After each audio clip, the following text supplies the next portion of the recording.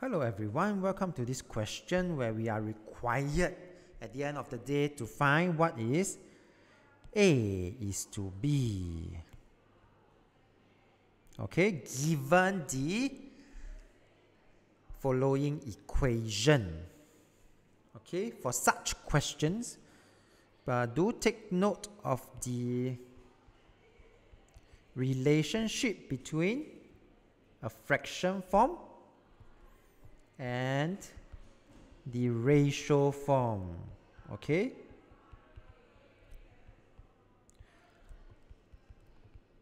and this is how we are going to be using later on for this particular kind of question.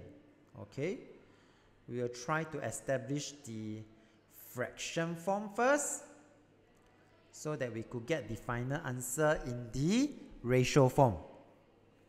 So for part A, starting with 2a equals to 3b, you will realize what Mr. Tan will do. I'm going to divide by b on both sides so that I will get 2a over b equals to 3. b divided by b equals to 1. I will also now divide by 2 on both sides so that I'm left with a over b here, and I have 3 over 2 because the b2 divided by 2 equals to 1. Okay, just for complete. And from here, I would then be able to see that since a divided by b equals to 3 over 2, a is to b is 3 is to 2. Alright, so that's why we need to, before the start of this video or this problem, we do need to be clear how we can make use of the fraction form to help us to get the answer for the ratio form. And for part B, it is also exactly the same, but this time round 3/4 a, we could write it as 3a over 4. 2 over 5 times b, we could write it as 2b over 5.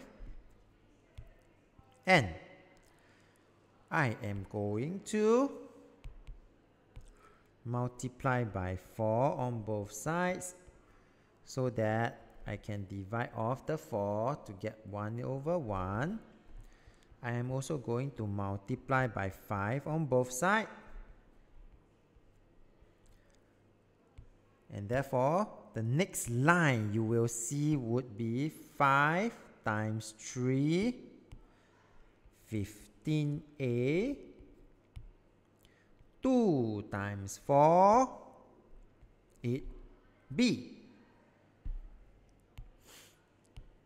The next step would then be for us to, like what we did for part A, I'm going to divide by b on both sides.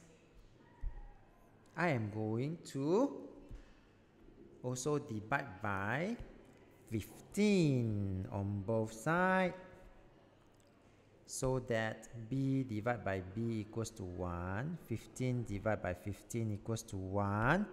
And I'm left with a over b equals to 8 over 15. So that we will be able to get from here, then our final answer, 8 is to 15. And we have come to the end of this part of the problem. So if you like this video, do give it a thumbs up. Thank you for watching, and let's move on to the next problem.